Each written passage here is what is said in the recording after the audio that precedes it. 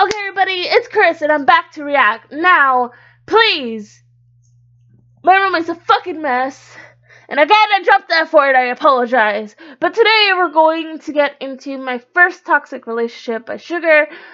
This seems to be a very big topic that's currently going around, and honestly, I even talked about it to some people, and talked about it in a podcast, and all that good stuff. So we're gonna get into this. I know that at the beginning she's sponsoring something and I really don't want to skip it, but like the thing is, like, there we go. Yeah, there we go. That's perfect. I don't want to skip the sponsorship, but I just kind of want to get in the video. Anyways, let's just get right into it and see what was her first toxic relationship and how it went. And so, yada yada yada, to sum things up, he totally just left me hanging. Like, what am I supposed to do at that point? I hate it when people don't take my problems seriously. Dude, yeah, for sure. You honestly deserve better. Ha! Ain't that the truth? It's nice to know that at least there's someone out there that cares. Yeah, I totally feel you. Like, earlier today, I was in class, and this guy just totally whips out his... Yeah, sure. I'm sorry, you still there? Hello? Sorry, I actually have to go right now. Talk later, bestie. Thanks for the rant sesh. Hold on. You get back there and sit with Shgurr and listen to her dang problems, you freaking... Okay, sorry.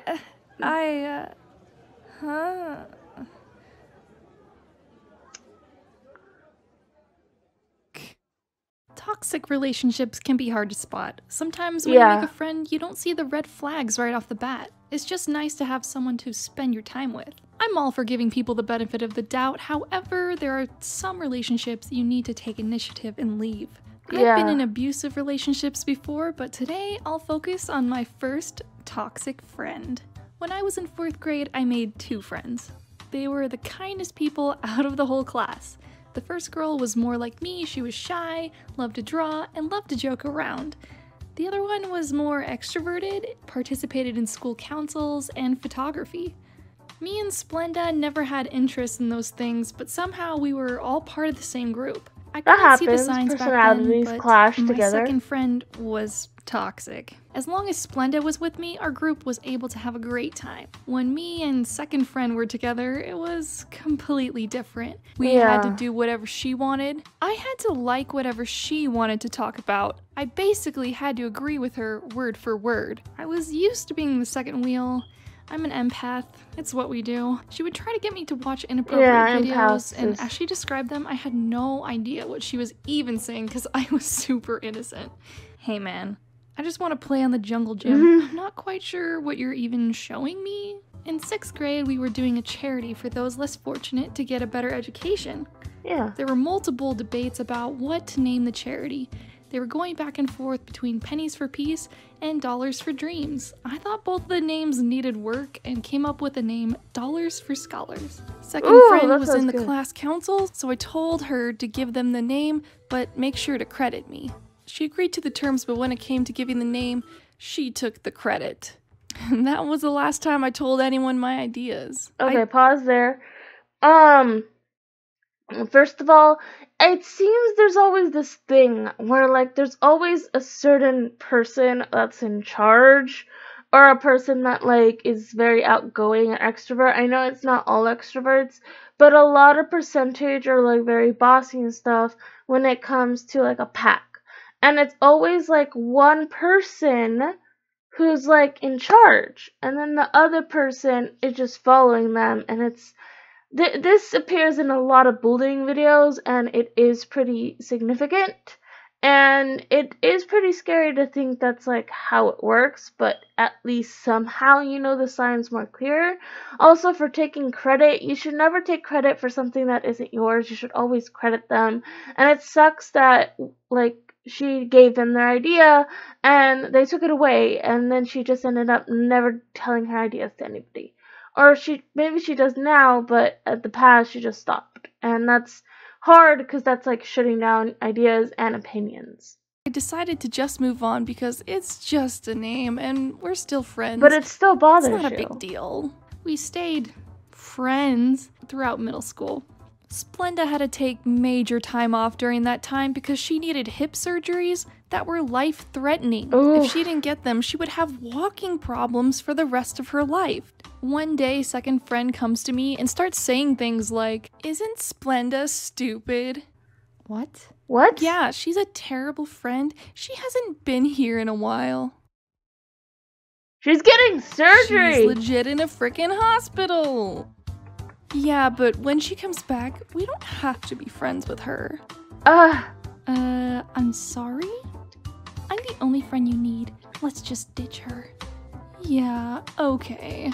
Splenda never came back to school. Her recovery would take a really long time. I didn't own a phone back then, and the internet wasn't that prevalent, so I had no way of keeping in touch with her.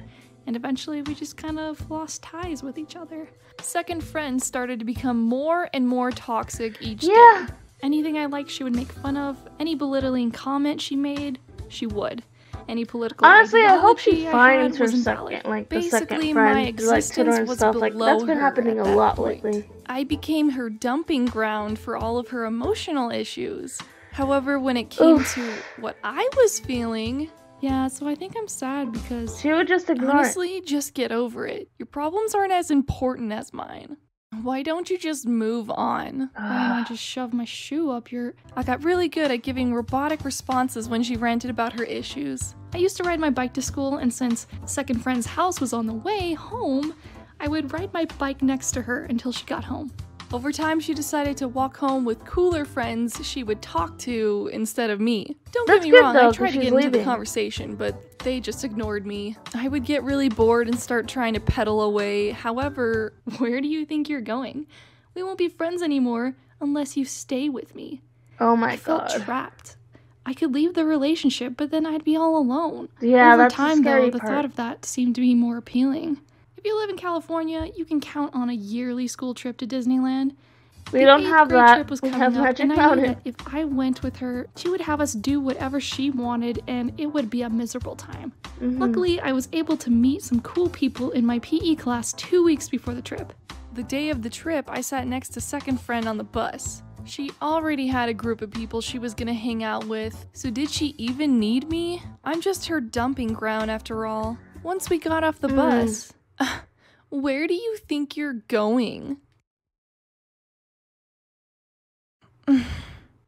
With them. Sad to say, I don't remember any of their faces. But for the first time ever, I stood up for myself. Yeah. I had a great Disneyland experience with them. For the first time, I felt like I was part of a friend group. Okay, key points. Okay, so for the thing about leaving, about being alone, that is actually in any type of toxic relationship, just not just in friendship, but in relationships or anything like that, you always fear that you're going to be alone and you're not going to have anybody or find anybody to be friends with, the threatening and stuff like that. Like, you do want to leave, it's just really hard to do so. And then the whole thing where, like, she planned everything and blah, blah, blah. And finally, when she stood up to her, like, honestly, she might not remember a lot of it or any of, like, the other two people or anything. But just having that relief of finally actually trying to have fun is amazing. And I think a lot of people who are toxic keep on people, like, they don't even like. They have it because they're like, oh, like, I have to have the most people that I could dump my stuff on because I have to. So, like, it's more like a count thing rather than a friendship thing. So, like, friendship thing. So, like, I get what was happening here, and it sucks that Shgurr had to be a part of it. But, I mean, that's my key points for right now. Let's keep going. So we moved on to different high schools. Whoever you guys were, thank you. Why don't I tell this story? This applies to kids and adults alike. No matter what stage of life you're in at this moment, listen. Even if you make a friend, you don't have to stay with them. You can leave anytime. Friendship needs to go both ways. Yeah, this it does. It's a give and take situation for both parties. You don't need to stay friends if you feel like the other person keeps taking and giving nothing in return. Sometimes spending time alone is better than spending time with someone that doesn't give you the time of day. I need to give a shout out to this week's sponsor, which is... Okay.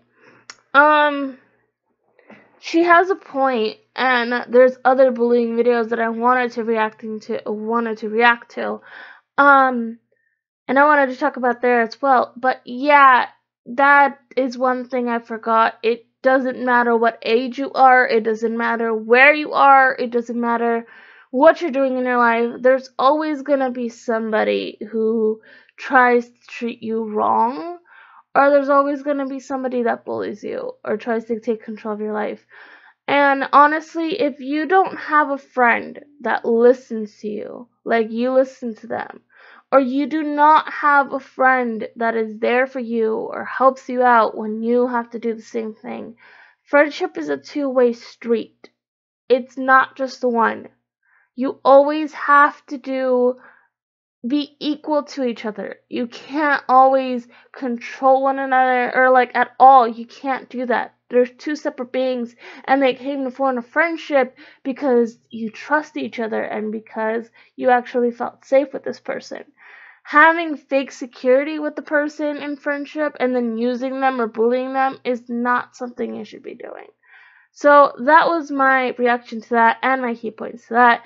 Lately, I feel like I've been reacting a little bit more different than how I usually am, besides the swearing.